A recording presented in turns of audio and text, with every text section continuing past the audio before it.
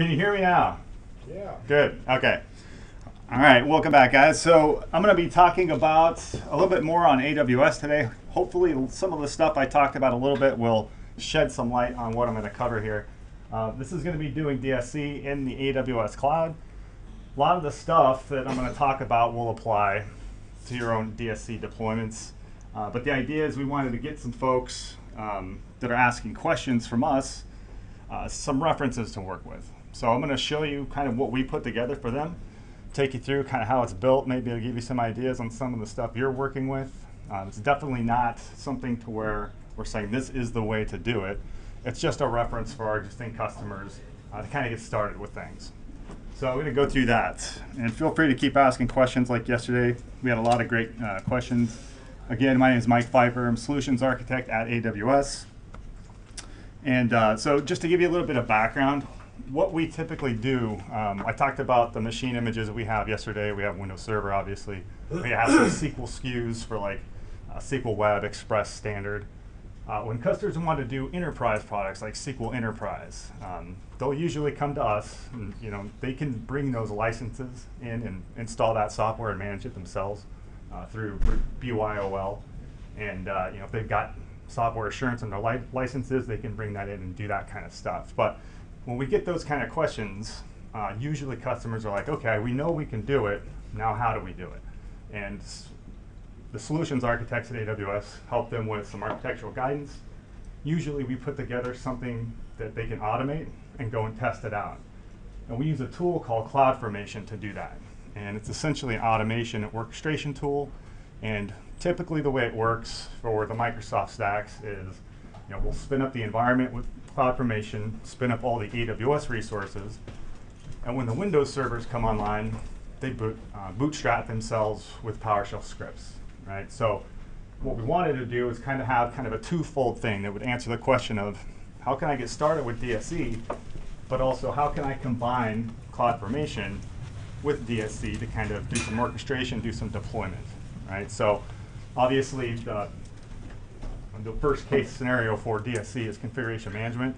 This is kind of using it as a deployment tool, but to give you an end state of, all right, now all these systems are deployed and they're in a configuration where we do have a configuration management platform in place. All right, so that was kind of the idea. So we're going to look at kind of two scenarios. How can you use CloudFormation and PowerShell DSC to bootstrap those servers, get your applications up and running? The second one is, how can we use AWS resources to do it in a highly available fashion? So we have something called an Elastic Load Balancer in AWS. That's a load balancing service. You can spin that up. It's pretty much managed, like you can't SSH into it or anything like that. But you can configure the properties, add the servers that you want in there to be load balanced. So we'll leverage that, point the LCM on all of the client nodes to that endpoint, right? And then we can have them pull their configurations, apply their configurations, and kind of build up the systems that way. So we do have two systems at AWS where we spin up these kind of proof of concept environments. We have something called a test drive. It's built by partners. And then we have something called quick starts where it's built by our teams. And that's where we use CloudFormation quite a bit. So we have a quick start for this, and then customers can go in, take the CloudFormation templates, customize it, and kind of do things like that. So essentially what we have in this quick start is an environment that is well architected, deployed across multiple availability zones. So remember, in a region, those availability zones are like 2 different data centers. And if you look at a kind of enterprise-based stack with some domain controllers, maybe a web tier, we're spreading those across 2 different AZs. We've got this Elastic Load Balancer in the middle, and then we're configuring all the machines to pull through the ELB against a pull server that's out there. All right. So in this environment, what we're doing is we're bootstrapping the entire environment from scratch. So starting with pull servers and then rolling everything out. So the pull servers will get built, and we're kind of using those boxes as a build machine in this scenario. We're downloading all of the resource modules that we need, maybe a master configuration script that will have node configurations for everything in the deployment. And we'll set up the pull servers, add them to an Elastic Load Balancer, And as the rest of these systems come online, they'll point to those endpoints, be able to pull that information down and configure the systems. All right. So to kind of take a step back and talk about CloudFormation, let me just show you what a basic template's going to look like, and then we'll cover the rest of this stuff here. All right. Oh, that was loud. Okay, so here is a basic CloudFormation template. Let me maximize or kind of crank up the fonts just a bit so you can see a little better. Let's go to like 150 here. So this is a JSON template. Everything's represented in JSON. All of the resources are put into this. Typically, this is all of the stuff to deploy the AWS resources.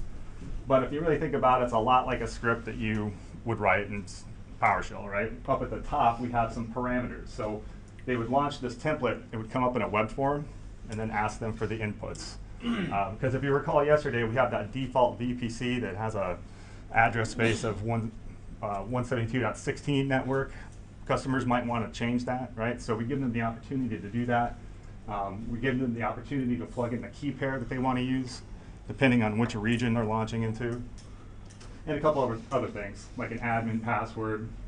This one actually does a domain controller. And this is a template for just one server. So the parameters are optional, but they're in there to help you configure the system.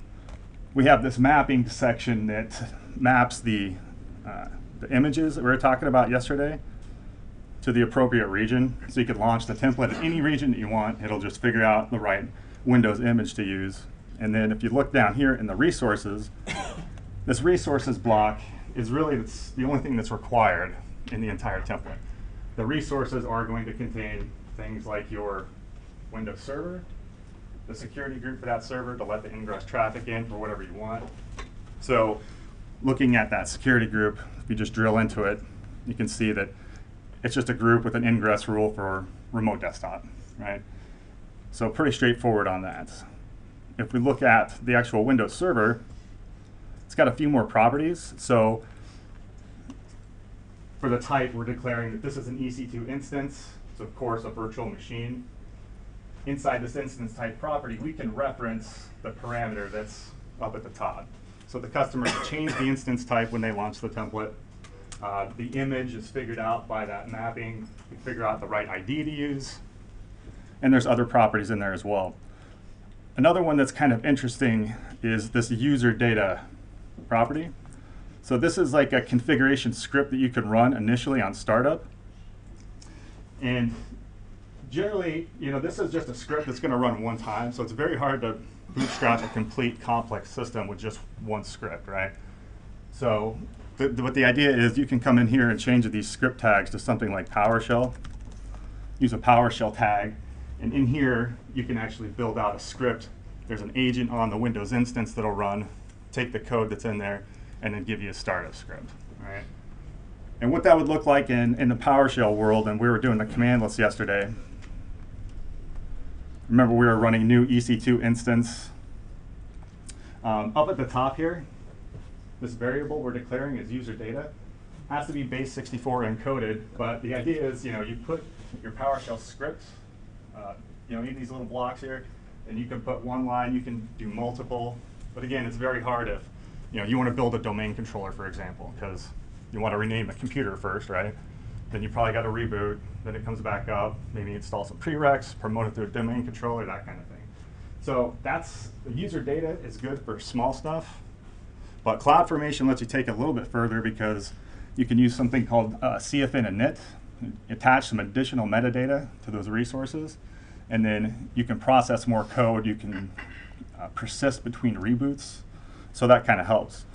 So to give you an idea of what I'm talking about here, this actual user data script that we're running is initializing that CFN init executable, which says, hey, when this runs, let's go parse this additional metadata that we have, which might be 5 or 6 different PowerShell scripts of some kind. So scrolling back up to that resource and actually drilling into this metadata here, you can see that we've got things like files, a files resource or handler, if you will, to do some things to configure that CFN init process so it can keep running every time the system reboots and logs in and all that kind of stuff. And then we have a set of commands, and this is what that process looks at. So command 1 might be, hey, let's run PowerShell.exe with a command, and it's kind of cut off here, but we're installing prerequisites for the Windows features for AD, right? This is a domain controller. The next step is going to come down and rename the computer. That's going to require a reboot. So there's this wait after completion property that says wait forever. So we're not expecting that the next second we can run another command. We know that this is going to reboot it, wait forever for it to come back up, rerun that CFN init, and let's process the next command, which is installing Active Directory. And this one's a little bit more complex because we want to actually use parameters in the template to build that one-liner, okay? So, you know, it's multiple lines here. We're really just joining all of these strings into one command and pulling in data from those parameters.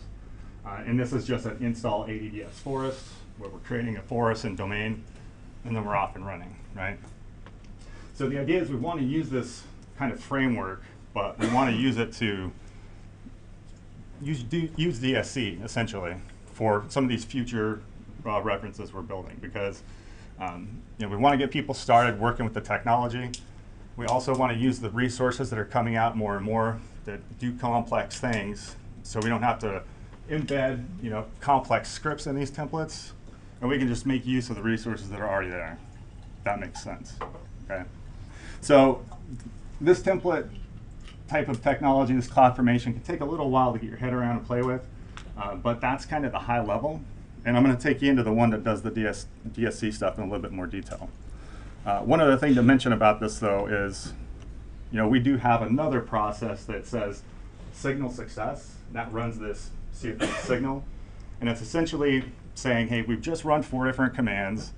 We want to wait and make sure all those are successful.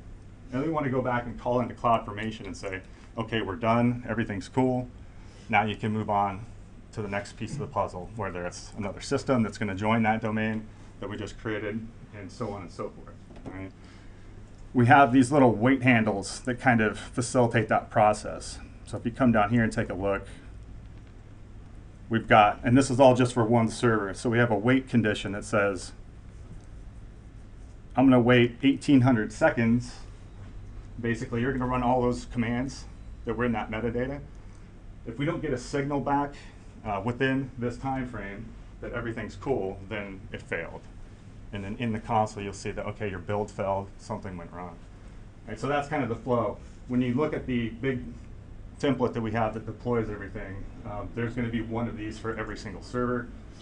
It's 300 lines of JSON so far, so when you're doing a fairly complex deployment, you're going to have a lot more lines. Generally, it's a couple thousand for a typical template. All right. Does anybody ever work with CloudFormation at all? A little bit? Okay. Good. So this is just a basic one that I wanted to show you. Let me show you launching one, what it looks like. So if you go out to aws.amazon.com/quickstart,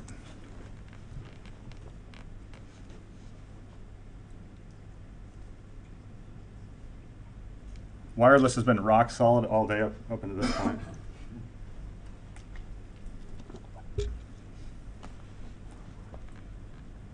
Come on.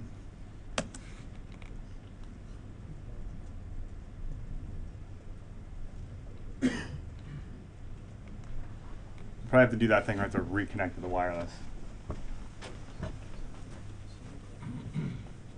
Somebody downloading Netflix right now actually probably killing my bandwidth.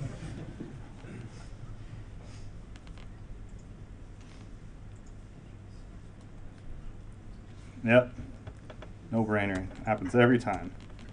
The only time I ever get prompted to do this is when I'm up here trying to do this. So again, I'm in room 751.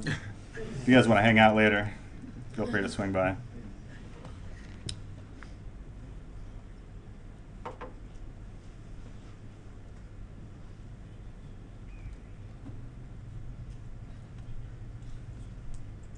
All right, one more try here. Okay, so we've got a bunch of different quick starts out there. We've got SAP, we've got SQL Server. We have this one here for PowerShell DSC. They'll launch that environment that I showed in the Visio. But you just click launch. It'll take you into the CloudFormation console. Obviously, at this point, you would have an AWS account. But it's going to pass in that template, and that's actually hosted in S3. And when you click next, here it's going to start prompting you for all of the parameter values. So you might want to change the networking. You might want to change the password it's going to use for the domain admin. Put your key pair name in, click next, and then you're off and running. So I'm doing this in, and actually sometimes you want to check here. It's actually defaulting me to Virginia. I already got stuff running there. I'd actually want to kick this off in Oregon, so I know my key pair is already created there. And it's come through. That's really the only field that you got to do. You can customize these values if you want, but outside of that, hit next. It'll ask you if you want to tag this thing. One of the nice things, though, just to point out real quick, is if you drill down under advanced, you can say rollback on failure no. That's good for troubleshooting situations because a lot of times, well, not a lot of times, but every once in a while, an instance will go to try to grab a download, something will fail, and you won't know why. What happens in CloudFormation is if there's a failure, it rolls back and deletes all the resources. So that's good if you're running an unattended kind of deployment and you don't want to sit there and pay for stuff that's not actually functioning. But I usually pick no when I'm doing things so I can debug any issues that might have happened here. But outside of that, you just click next. It goes out, it spins up all those resources. The Windows servers come online. They configure themselves based on your DSC configuration that you might have out there. So I ran this. I'm not going to wait for it to run. I already finished this one in Virginia. And then what happens is, if everything went well, you'll get a green create complete. But as it's building, you'll see under this events tab everything that's going on along the way. And if it did fail, you'd see it in here. And then you can kind of figure out what happened. One of the things that I'm working on is trying to use more strict error handling in our bootstrapping scripts and all that kind of stuff. So exceptions, things like that will pop up in this console. That natively doesn't work too well. So that's something that helps in the troubleshooting process as well. But that's kind of the high level. That's what we're using as the orchestration piece, and then everything else is DSC that we're relying on. Okay. So obviously the benefits to this is just full configuration management from the infrastructure side of the house. So you got this declarative JSON template for the AWS resources, and then you've got your configuration scripts for all of your DSC stuff. So that's the big benefit there. It's, infrastructure is code. Everything can be version controlled, and it's a fairly descriptive build document for everything that you're trying to do. So we do have two templates for this quick start that we try to put out there for people. The pull mode obviously is good for proof of concept, people that want to go out, see what a pull server infrastructure is like, play around with it a little bit. We'll have a push model as well. So that's what I see us using as the future for the other stuff that we're doing. Obviously, customers are using CloudFormation and PowerShell to just do builds on their own. But on our teams, we'll probably use a push mode type of model going forward, especially as more resources start to come out in the field and all that good stuff. But what we're going to do to bootstrap the pull server infrastructure is, again, we'll use AWS CloudFormation for all the AWS resources. We're going to use CloudFormation to tag every single instance with a GUID. So every single EC2 instance will have a unique GUID, and that'll kind of be the source of authority for GUIDs. So on the pull servers, we'll be able to figure out what do we rename the MOF files to so they can be pulled from the appropriate instance. And the instance itself, when it goes to configure the LCM, can just look at its GUID tag and figure out, oh, okay, this is my GUID, this is what it should be up on the pull server as well, and that's kind of how we're matching it up there. Again, like I was saying, the pull server itself is going to be the build server in this scenario, and that's just to minimize the amount of machines somebody would need to use to get this all up and running. And then from there, all remaining instances after that first pull server comes online will start configuring themselves by talking to the pull server. So just real quick, looking in the console over here under EC2 in Virginia, if I scroll down on the left and take a look at my load balancers, this is my load balancer. And again, this is just kind of a managed service. You're going to get a DNS name here that's going to use an internal namespace that's specific to the VPC. Since the load balancer can cover multiple availability zones, the IP can change, right? If there's a failover on one side or something like that. And there's other times too where we can change the IPs. So there's this big disclaimer here saying, don't figure out what the IP is and then create your own A records that point to that, because it could change. What you'd want to do is use a CNAME record that points to this crazy name that we've got here. And it's dynamic based on the name of the stack. But the challenge is when you're bootstrapping everything from scratch and the pull servers go first, right? You don't have Active Directory DNS, or something where you can create your own CNAME records. The DNS that runs inside VPC is pretty much non-managed. That's just kind of something to get you up and running and get you internet access. So initially, when we're doing this reference, we're bootstrapping and using this actual internal name for the endpoint for the pull server. So you see that in the local configuration manager configuration. But notice I got my 2 instances in service. Those are the 2 pull servers. We're doing health checks on those. So you'll see those guys in here. You can see that they're in 2 different availability zones. USD's 1A and 1C. And for a health check, we're just kind of doing a TCP ping on port 8080 to make sure that thing's still alive. All right, and if it's not, obviously we start sending people over, or nodes over to the one that's available. All right.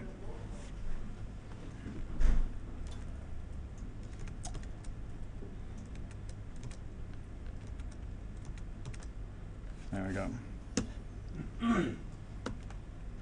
So the configuration script does quite a bit. I'll show you guys the code, but what we wanted to do was do a few things with CloudFormation just to kind of bootstrap the environment. But by and large, we want DSC to do all the work in this deployment. So creating the Active Directory domain at Forest on the first server. And another thing we want to do is configure AD site topology, especially in a multi-data center or a multi-AZ environment, because you can't span those availability zones with a single subnet. Each one's going to have its own subnet. And generally with Microsoft enterprise deployments, we typically assign an AD site to each data center or each AZ.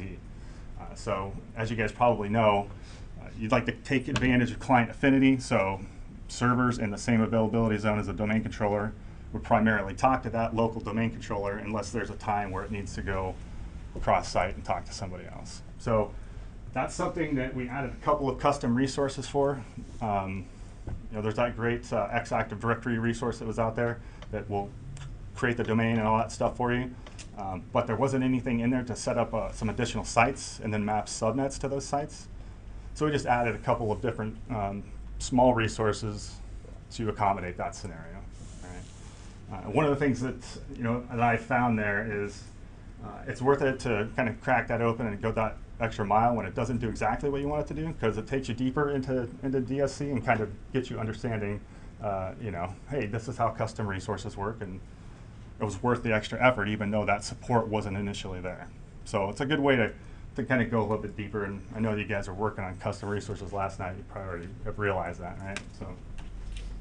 But from there, we also join each node to the domain after it's created, create that second domain controller, and then from there, we're just setting up IIS servers for a basic web application. We're setting up a couple of remote desktop gateways for remote management. All right. In terms of bootstrapping the pull servers, I touched quickly on IAM roles yesterday, and that's that piece of the puzzle that lets you authenticate and call APIs and talk to EC2 and get information for that, or any service for that matter. What we want to do is have the ability to pull servers to query into the service to figure out what are those GUID tags on those virtual machines, so we can configure that appropriately. We could rename the MOV files to match those GUIDs. So we create an IAM role with a very limited set of permissions that says I can only call and read that information. Right? So it's a limited set of permissions. In terms of helper scripts and things like that, we download that from S3. So S3 is our object storage, basically accessing files via HTTP. We are using self-signed certificates just for demo purposes, just to show that SSL and that kind of thing is a best practice. Not necessarily a best practice to use self-signed certificates. something that you should replace after the fact. But that's something that we threw in there as well. And then the final process of bootstrapping pull server is just get the DSC web service installed, and then take that big configuration script that has a node configuration for everything in the environment, run that, produce mofs for it, rename the files as needed, kind of move everything around. Also, since the pull server is building all the mofs, we need to have the modules that are required to be extracted as well on that box, right? So I'll show you what that template looks like here. So this one's a little bit more going on in this one. So we have a few more parameters at the top. Can you guys read that? Or is that a little small? Small. 150 is a little bit. Let me try 125. Does that help a little bit? So again, we got the key pair. We've got some instance types. We're letting people, again, control the CIDR blocks for all of their subnets and all that good stuff. The actual IP addresses for pull servers, domain controllers, so they can plug all of that in. So the parameter is obviously pretty straightforward. Scrolling down into the actual nodes, and then the difference between this one and the other one that I showed is we're actually building out all the network infrastructure. So that other template that I showed would launch the domain controller into the default VPC with that address space you might not be interested in. So you can carve that up here. If you change it, we'll create a new VPC for you, and that's what all of this stuff here under resources is. We're creating DMZ subnets, private subnets, all the route tables to make all the networking work within there. And then we get down into the actual resources. So scrolling down, here's the first pull server. So notice that we are using a depends on attribute right under the type for the EC2 instance. So we're basically saying, hey, as soon as the NAT instance comes online, and we know that we've got outbound internet access, then we're good to start creating the server. The reason for that is that the CloudFormation endpoint is outside the VPC, so you need to be able to have internet access to get out and continue to run that CFN init process and figure out, hey, what's the next block of code I need to run after every reboot, all right? And then we're kind of carving it up into different config sets. And this is just a way for it to kind of logically organize the code that's going to run.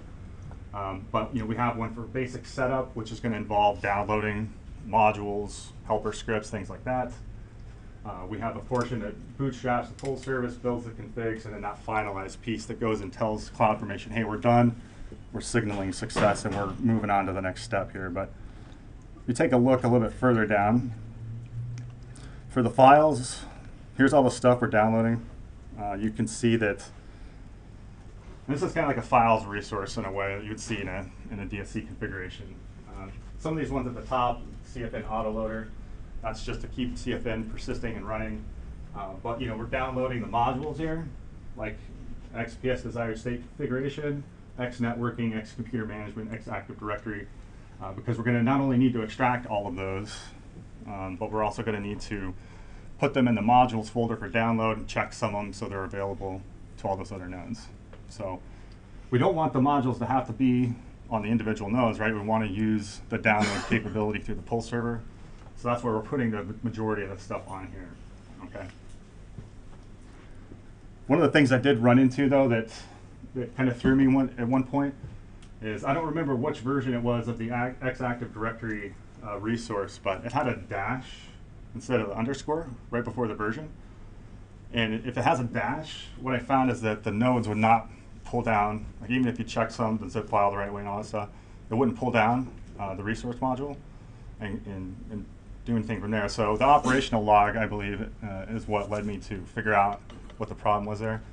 It was just a matter of renaming that. So watch out for that. If it's not named properly, that's something you could run into. All right. But that's the files piece of just kind of getting that initial section bootstrapped.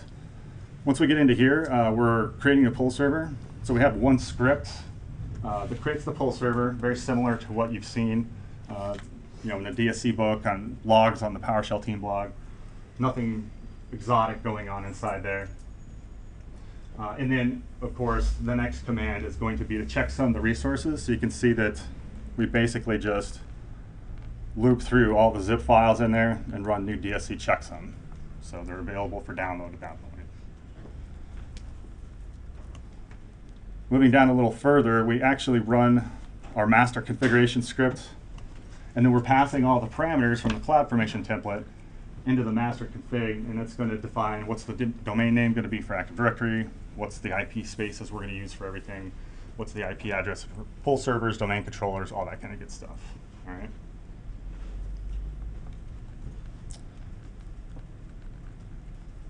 Finally, after we get down from there, there's this last piece that we added in the finalize block called, where we're using a custom module. Command here is called write AWS quick start status. The reason I'm kind of using this new pattern is the issue that I talked about earlier. We're not seeing errors on instances in the CloudFormation console, because the CloudFormation console is going to give you errors about AWS resource issues. It's not going to give you information about issues on the Windows box. So what we're doing with this function is really just figuring out, because we're actually keeping track of errors as they happen. If they do, we're writing them into the registry. If there are any, this thing will run, get the error count. If it's higher than 0, we'll run that CFN signal and say, hey, it failed. We'll actually send the exception information up, so you see it in the CloudFormation console, and it'll tell you the script that ran, it was broken, the commandlet that was the problem there too. So that can kind of save some time, give the ability to fail fast and not sit there for an hour while something was broken all along. All right. So that's kind of the bootstrapping process on that pull server.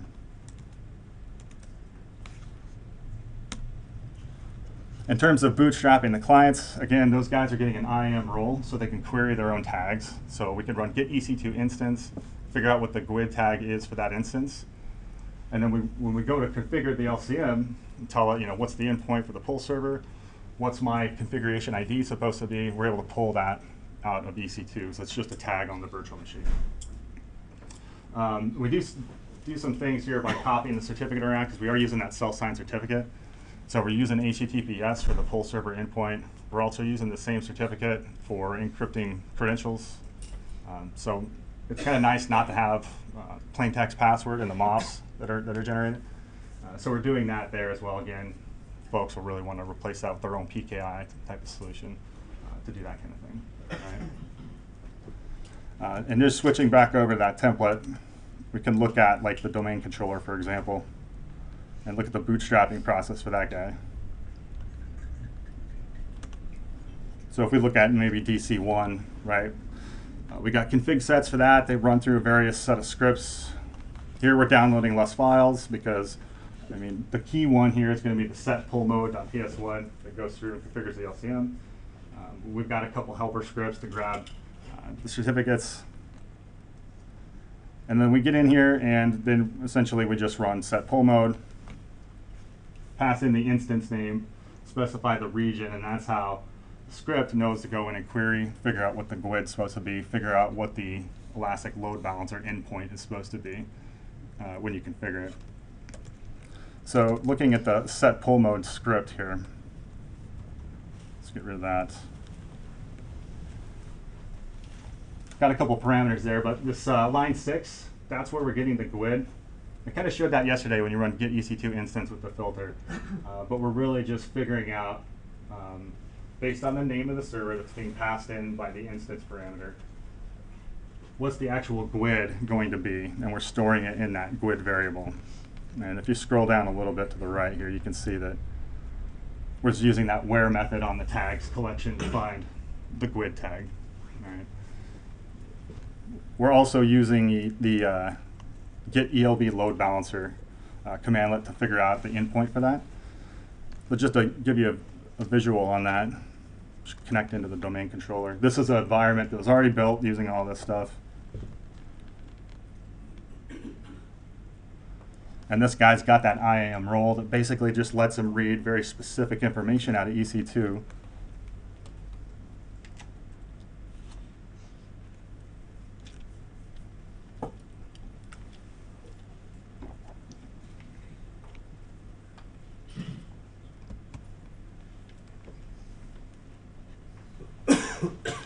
World's longest login. I think I used the smallest instant type for this one. That's why it's running a little slow.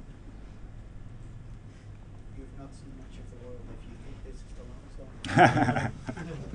finish after class. Oh, okay. Yeah, exactly. We're not done yet, right? This might eat up into the last of the 45 minutes. Come on, you can do it.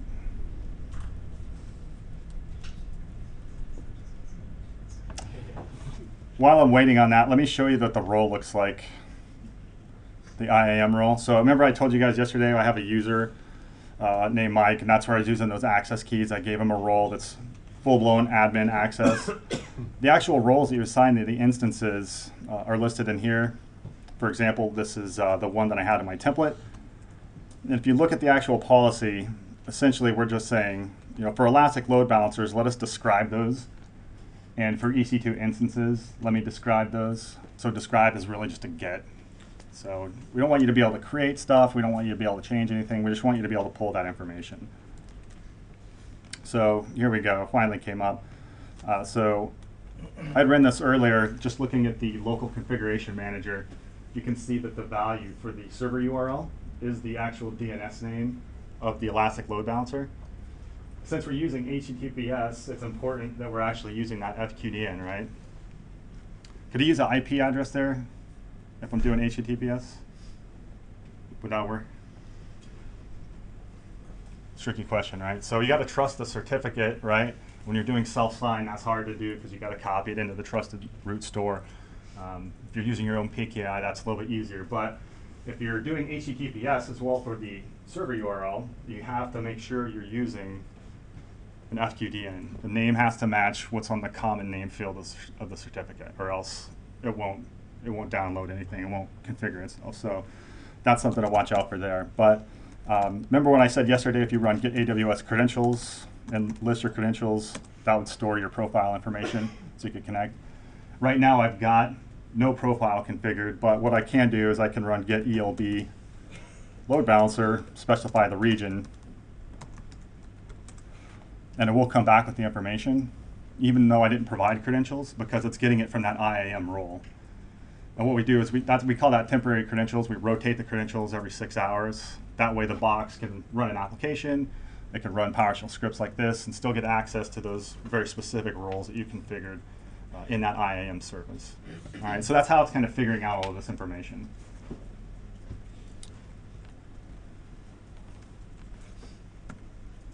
So I wanted to move a little fast on this one because I ran out of time yesterday.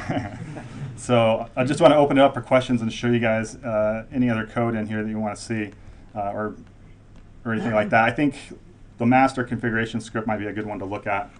I still got a few minutes. So again, this is a parameterized script, right? These are all the same parameters that are in that CloudFormation template. So this is going to be the master configuration script that has a node configuration for everything in the deployment. So we're pulling, and this would be running on the full server, right? It's going to do a MAW for every single server. We're getting the DNS name for that load balancer. I've got a couple of configuration scripts for just helper functions to do some things. Got my configuration data in here, which helps us get the node out of EC2 for each individual node, helps us figure out what availability zone they're in. So we've got AZ1 and AZ2 depending on where the server is. And the reason that we do that is that this particular piece under our configuration where we're using that XDNS server address resource. Because ideally, if you're in AZ1, in AZ1, we want you to point to the domain controller running DNS in AZ1 primarily, and the one in the other availability zone second. And vice versa, if your server is in AZ2, you'd like to flip that, right? One of the things that broke all this for me the other day at the last minute is we just did an AMI update. And basically when they update the AMI, they just put the patches on there, they sysprep it, and then it's still just a base OS. But in this case, the actual interface alias changed.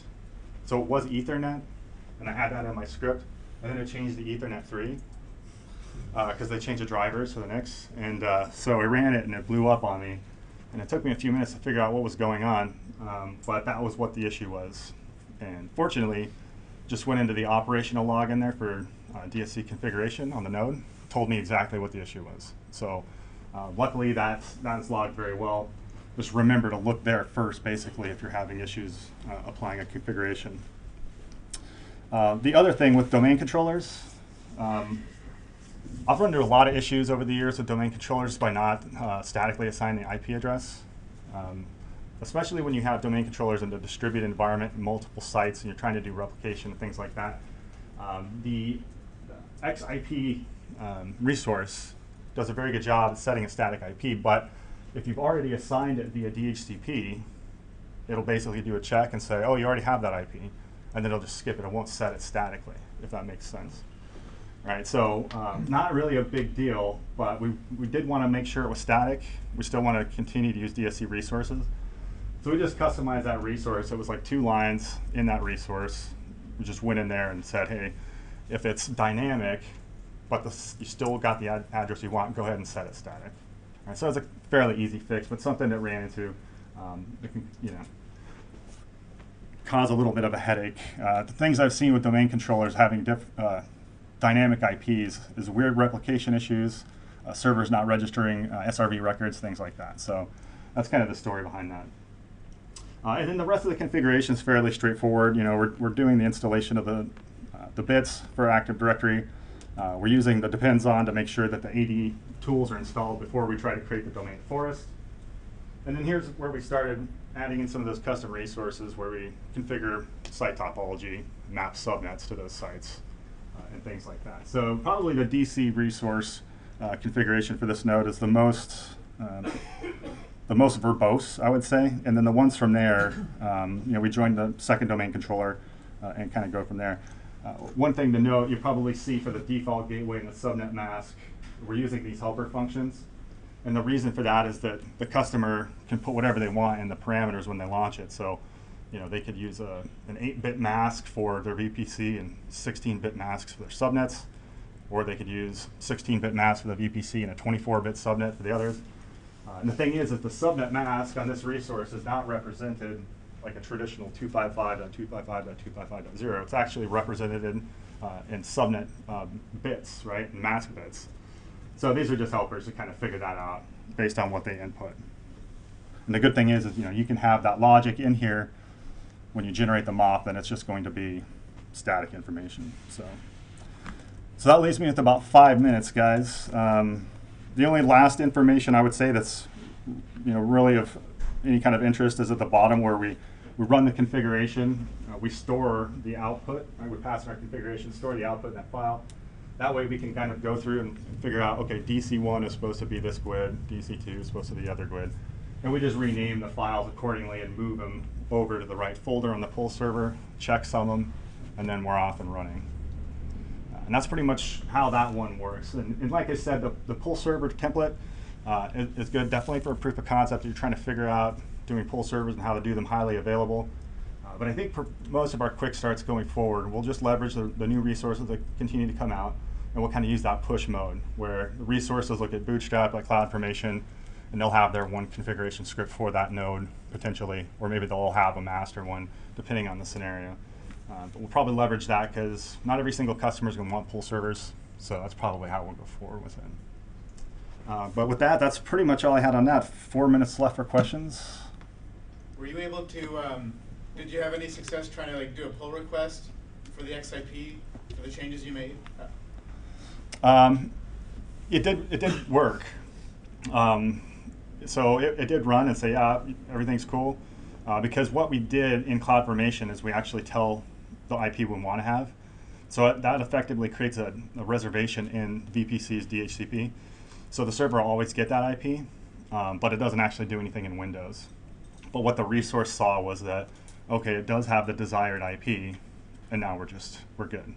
Did you try submitting the resource itself back to the GitHub repo? Or? Yeah, that one I did actually change, and then I submitted a pull request, and Steve, I think, merged it in a couple weeks ago. The ones that I wrote for the domain controller stuff I have not done yet, but I will do, and those could probably use some extra stuff because I only put one extra one to configure the site link configuration just for my particular scenario. So we probably need another resource to do multiple site links. And I'm planning on trying to get that out there as well. So, we good? All right, guys, really appreciate letting me talk. Thanks.